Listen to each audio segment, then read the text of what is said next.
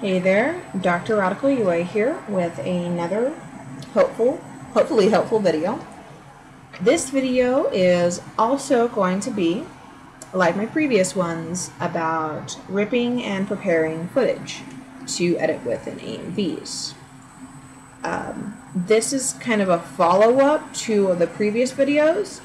It's very similar, yet it's more advanced. A lot of the same tactics, only we're going to be integrating some new programs to make things a lot easier. Like I said, it is considered a more advanced tactic, but it really makes things, oh my God, so much easier. Now, to start off with, like you did before, you will open the program known as DVD Decryptor to rip your DVD. Got it right here on my desktop. As you see, I keep quite a bit of things on my desktop just to kind of keep things simple.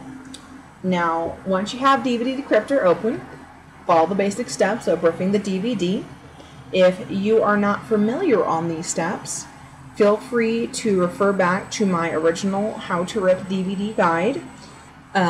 It does go through the process of how to use DVD Decryptor there. Pretty simple process. Put the DVD in the drive, select the destination, and press the little DVD green arrow hard drive button. Shouldn't give you too much of a headache trying to figure that part out. So, once you have gone ahead and ripped your DVDs, for those of you who are familiar with the DVD ripping process, a video TS file along with an audio one is created. Now, I went ahead and I prepared a lot of this footage ahead of time, so I've already got basically everything ready, just kind of trying to show you how to go through the motions. Now, the video TS file, if you open it up, you will see that there's quite a bit of odd things in here. Weird little files with weird little names. The files that we're primarily looking at are the VOB files. Now, these VOBs are the actual video files. This is where your footage is going to come from. So keep this in mind.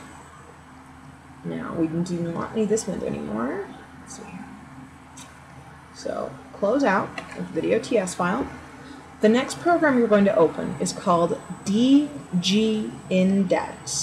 Now, DGIndex came with the AMV app. That's AMV app.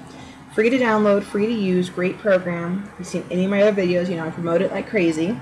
Now, if you're not sure if you got the DGIndex, because it's kind of like hidden in there when you download the AMV app, you simply just have to go into your All Programs at your Start menu and check the AMV app. You'll see it in there. I guarantee you no problems. Now, I'm going to go ahead, I'm going to open this up here. Let's see, DGIndex. I've got it linked right on my desktop, as usual. And it's going to give me this kooky little screen here. This is the program DGIndex. Now, next step is you are going to go to File, Open, and then once you have your little browsing screen open, you are going to look for the video TS file. Once more, save directly from my desktop, makes things easy. Once you have the video TS file open in your little browsing window, you're going to highlight everything. Highlight everything, open it up, and it's going to give you another little screen with a file list on it. Hit OK.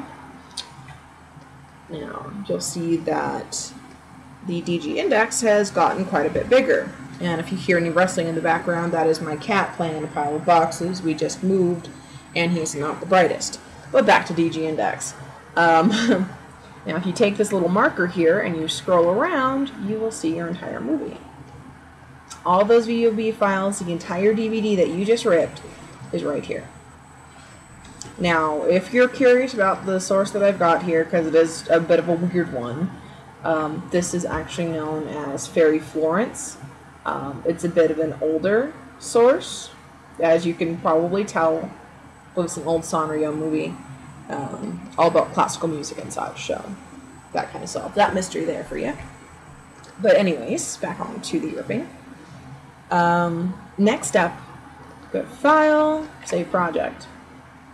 Select where you want to save it, title it something.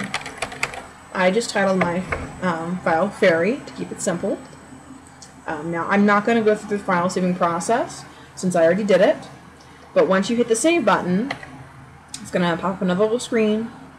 All you have to really pay attention to is the elapsed and the remaining. The elapsed is how much time it's taken, the remaining is how much time is remaining to save it. I'm pretty sure you'll be able to figure that out if you can figure out the basic uses of a computer. Once it says finish, then you're good. So, no longer need the DGIndex. Now, you will notice on your desktop that several files have been created. There will be two files that are going to be something along the lines of Fairy TO1. Once more, it's going to be Fairy for me since I named my project file Fairy. A Fairy.d2v, and then a simple file that says Fairy. Now, this file itself, it's going to look like some weird, like, blank note with an image of a film going over it.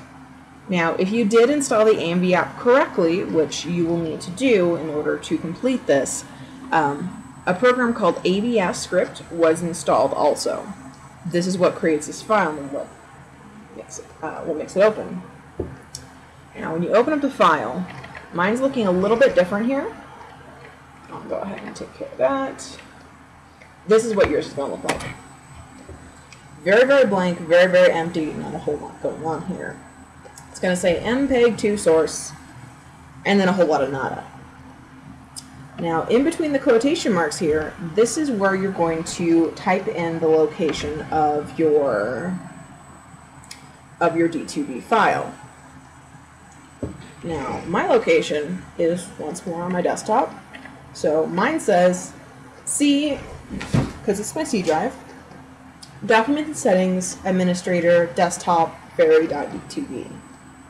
That's where my file for the DTV is located. So that's where I want this set up.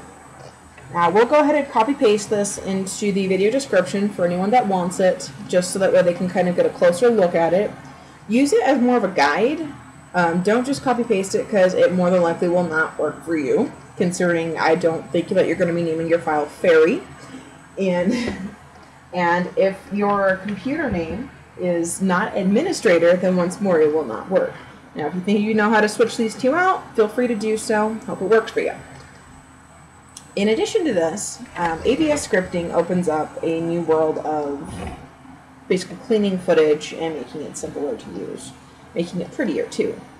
Now, I'm only going to do one thing to this source, is I'm going to resize it to the correct aspect ratio.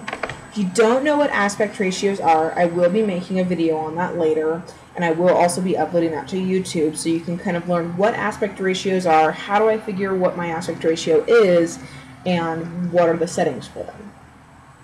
So I'm going to put on here LanczosResize 640 by 480. LanczosResize is the script itself. 640 by 480 is the size that I'm making it. Since it is a full screen source, most older anime are full screen, including Fairy Florence. So once I've got all of this in here, I'll just go ahead and I will save the script. Okay, so we've got our MPEG source, and I'm resizing it personally. Don't have to do that if you don't want to. It is recommended. And once more, please ignore the following boxes in the background. Special kitty playing with them. Very, very special. But let's see here. So once we've got the notepad saved, we're going to go ahead and open up Virtual Dub Mod. Good old Virtual Dub Mod. Gotta love it. Now, if you want to, you can go through the open video file, find it, open it up, or if you have access to it, drag and drop. Now, if you take a quick look, you'll see that your entire video is here.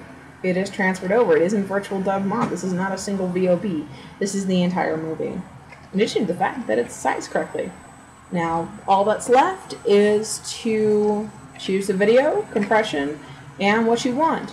Once more, Huff YUV, or Huffy, as I like to call it, for Vegas users, Lagarith or Lag for Adobe Premiere, and Intel Indio 4.5 for Windows Movie Maker users.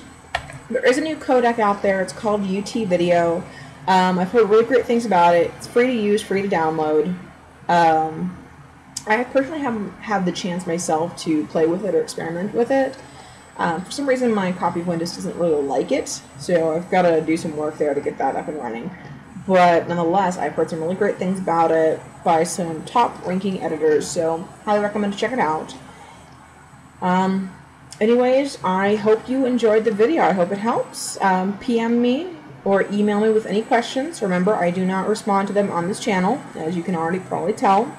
If you have any questions, drradicalua, that's all one word, at gmail.com, or feel free to PM my main YouTube channel, RadicalXUA.